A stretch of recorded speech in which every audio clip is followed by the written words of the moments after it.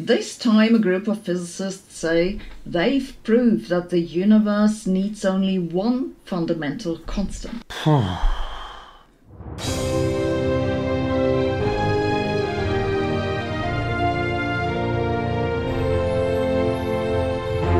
Now, I really like Sabine Hossenfelder's physics channel.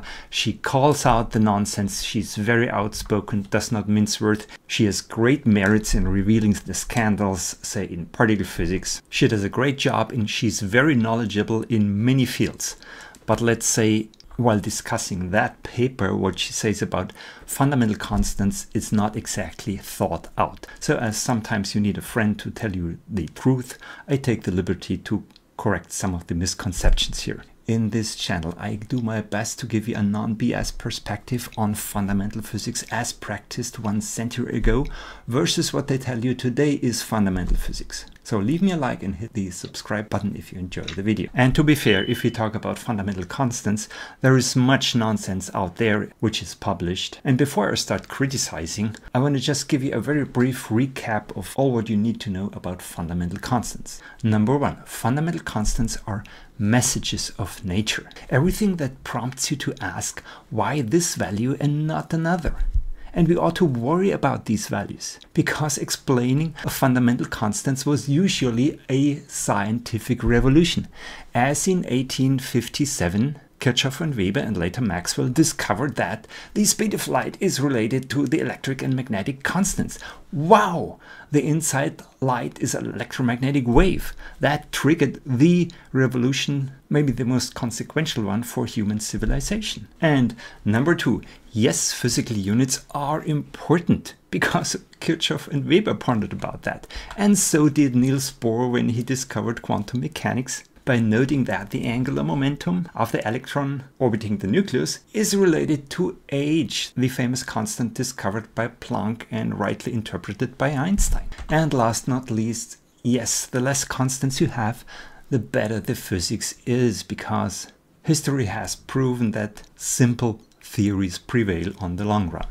But back to that paper Hossenfelder talks about, it's based on this paper, which is, I think, the dumbest publication ever published by 3 CERN physicists just babbling about constants without having a clue of anything. And their basic claim is, we don't need to worry about dimensionful constants. Okay, so Maxwell and Weber were just blockheads back then when they discovered this fundamental coincidence? Give me a break. Well, let's say the 3 CERN guys would certainly not have revolutionized modern civilization, probably not even invented the wheel.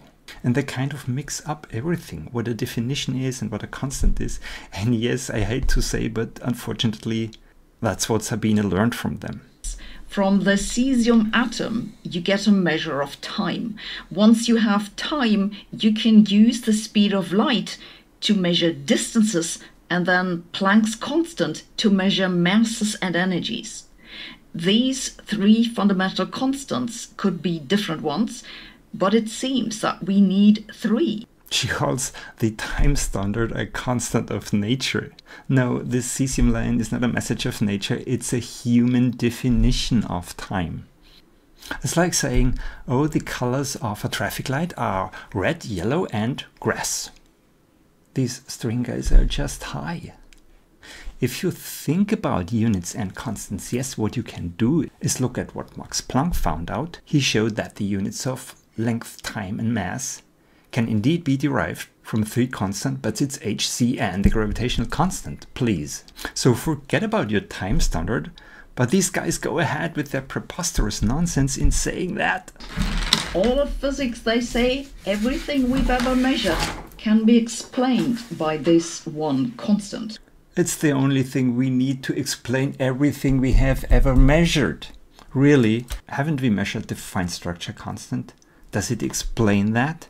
Nobody has explained the proton-electron mass ratio. Dirac pondered for 10 years about that problem. And here's what Richard Feynman said about the unexplained number 137. All good theoretical physicists put this number up on their wall and worry about it. I'm not sure these string guys haven't even heard about this number.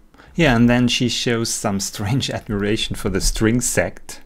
Maybe strings will do away with the necessity for the time standard after all. Yeah, maybe strings one day will explain everything.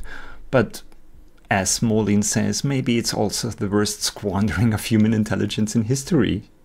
So by Sabine standards, I would give this paper a 10 out of 10. Literally everything in this paper is either nonsensical or absolutely trivial, such as you can express an energy with a length or a time.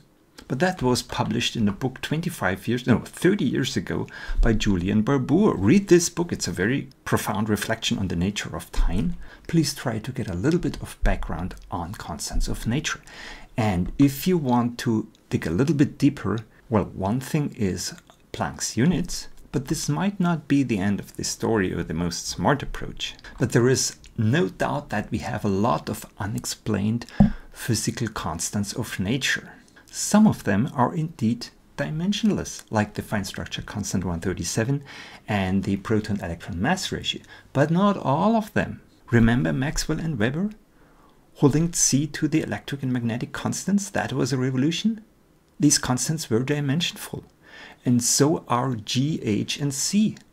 And that's why I argued that the next revolution, a proper theory of gravity, must explain the gravitational constant. But this is not the end of the story. Unfortunately, there is still much to understand about the universe. We have to explain numbers like the mass and the radius of the universe, and also the size and mass of elementary particles such as the proton. It's our damn job as theoretical physicists to explain these numbers and find equations which link them. So it's an interesting approach to watch out for numerical coincidences, as Paul Dirac did in 1938. But indeed, whatever progress you make, whatever fantastic theory you come up with, there will remain always two constants, C and H, which cannot be explained by numerical coincidences. But this has nothing to do with defining meters or seconds and all that stuff of definitions.